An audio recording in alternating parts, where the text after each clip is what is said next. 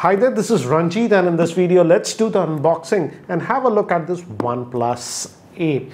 The box is very Spartan, just says 8 over here and OnePlus 8. And I know guys, you are waiting for the OnePlus 8 Pro, but that hasn't been launched yet in India, nor we have an exact date when it is launching. But I've heard rumors that by end of June sometime, it should officially launch in India. Anyway, so let's open this up. And guys, this is a review on it. They have sent us the higher end variant that comes with 12 gigabytes of RAM and 256 gigabytes of storage. The base variant comes with 6 gigabytes of RAM and 128 gigabytes of storage. There is also one more with 8 gigabytes of RAM with 128 gigabytes of storage. The 6 gigabyte variant sells for 42. Then the 8 GB 128 will be 45, and this is at 50,000. So let's open this up and have a look. A pretty long box, I have to say. So here we don't have anything over here. We have the phone itself over here. This is in the black color, but they also have some new colors, and I feel those will look a lot more attractive. But anyways, this is what we have. Mirror finish back. I'll just keep that to the side for now, and let's open this up. And we can pull this, and looks like something is there inside this one. So might be the paperwork, and our SIM ejector tool is here. I'll just keep that. In fact, a lot of stuff, they say Red Cable Club. It's actually a card, whatever. I'll just keep that to the side. And then we have so the SAR value rating, it says here, and it says India's SAR value is 0.92 and body is 0.83. So that's the SAR value. And some, again, plastic recycling or whatever. And wow, so sort of a sticker, I'm assuming. And we have a quick start guide also. So a lot of actually material. I didn't expect this much material. Written in a very tiny font, as you can see. Safety information, and again invite letter. It's by Pete. So let me keep all these things to the side, and let's see. So we have the WAP charger, and now they're giving a 30-watt charger. So that's nice. And I don't know why this is covered in such a fancy box. So we again get a case. This is a flexible case, and it says never settle here on this one. Let's see how it looks when we put this case on. So it looks like this. Looks like this, never settle, as you can see. So let me just remove this. You can easily remove this one, and let me also keep that to the side. And you also get this cable. So pretty big box in this. So yeah, that's what we have, nothing else. So let me keep these things to the side.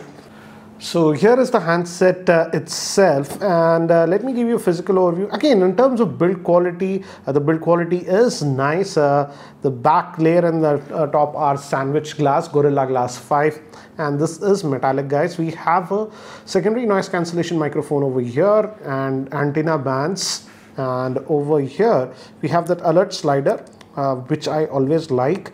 And we also have the power on off button. Bottom will be the speaker vent, and again this one also has stereo speakers, and the Type-C port and your SIM card slot will be over here. Let me just open this up, pop this out. So dual nano SIMs that you are getting. Again, no expandable storage like every other OnePlus device. And on this end, we just have the volume rocker. Back, we have a triple camera setup. Anyways, let's just try to power it on. And by the time it actually boots up and I set it up, here is a configuration overview. This OnePlus 8 is having a 6.55-inch Full HD Plus AMOLED screen. It's a 90Hz display. It's powered by Gorilla Glass 5. It's powered by the Snapdragon 865, which is 5G capable. Adreno 650 GPU. RAM will be 6, 8 or 12 gigabytes of RAM in India, and 128 and 256 gigabytes of storage. Moving to the camera, it's a triple camera setup. 48 megapixel is the main, 16 megapixel is ultra wide, 2 megapixel is macro. Front facing camera is a punch hole, 16 megapixel. We also have stereo speakers, in-display fingerprint scanner, and a 4300 milliamp hour battery with a 30-watt fast charger. So guys, I've set up this device and in fact used it for a day, took a lot of snaps also. I'll show you that later on. But let's look at this device, and this is the default theme that you get. And this is typical Oxygen OS clean. You have your app tray over here. And the good thing is that not a lot of junkware is installed, just a couple of apps that are sort of pre-installed that I won't say junk. So that's still nice. I've installed some apps like AirDroid, etc. And again, you have the quick toggles over here, and we also have the Zen mode and the reading mode. The screen recorder is also over here, and if you go over here, this is familiar interface that you're getting. And this one, if I go over here to the display, as you can see right now, if I go to the advanced mode, the refresh rate is set to 90 Hertz. So this is on 90. You can go back to 60 Hertz if you want on this one. Let's just keep it back. And I'm using the full screen mode. And the screen calibration, I haven't changed it a little bit. By default, it's vivid, so it's a little bit on the cooler side and punches up the colors a little bit. If you don't like, you can go to the natural, or you can actually set it over here. So let's just go back, and again, typical Oxygen OS, as you can see. As I've told you, I played around with it for some time, and this is that 256 gigabyte variant, and out of that, about roughly I'm getting about 230 GB. You'll get a little bit more. I have taken some sample shots, so you roughly get about 231 gigabytes of space. So let's just look over here, and it again technically does not have that always on display, but if you just tap, you get this, and this is the in-display fingerprint scanner. Again, as you can see, let me show you, really fast. Again, this was not a problem even in earlier OnePlus devices, so same thing, but still we don't have a proper always on display. If you pick it up or something, it shows you the time and the basic notification, but again it goes off. So let's unlock, and again, it's very fast, very fluid. I didn't face any issues of lagginess or anything, so that's nice. And again, the build quality looks to be nice. This feels actually good in the hand, in fact. And now also let's look at the camera on this one. I was very skeptical about the camera yesterday when I was unboxing it, but I saw the snaps and they came out actually good. Let's look at that. But again, to rephrase, the main camera is a 48 megapixel, then we have a 16 megapixel that's ultra wide, then we have a 2 megapixel that is for macro, and a front facing camera is again a 16 megapixel. And if you look at this one, a typical OnePlus interface that hasn't changed a little bit, like this, and this is that wide angle lens, and this is the 2x zoom is not digital, guys. This is just sorry, that's digital, not optical, as you can see.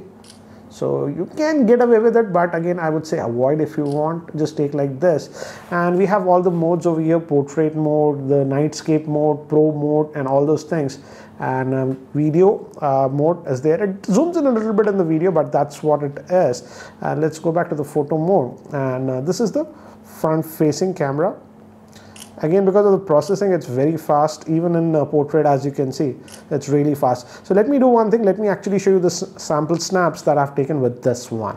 These are some of the sample shots taken outdoor, and as you can see, it does actually a pretty good job, and the color reproduction is very good. This was taken in the wide angle mode, and here I used the 2x zoom option.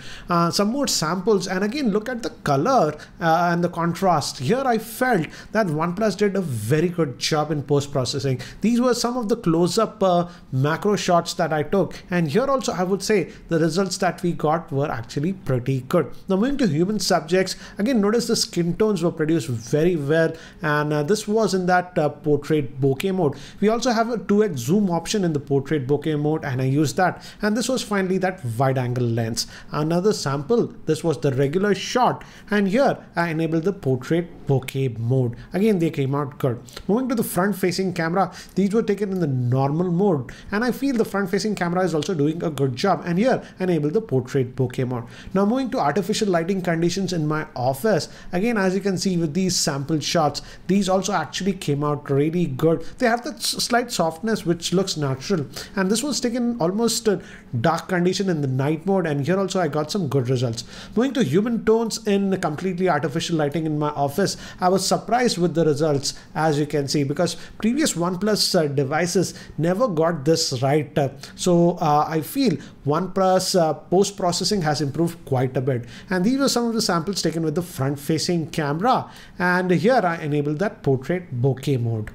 So guys, that's it for now for the unboxing and first look at this OnePlus 8. It starts at rupees 42,000 in India, but that is the 6GB RAM variant with 128. If you want to go with that 8GB of RAM and 128GB of storage, it's almost about 45,000.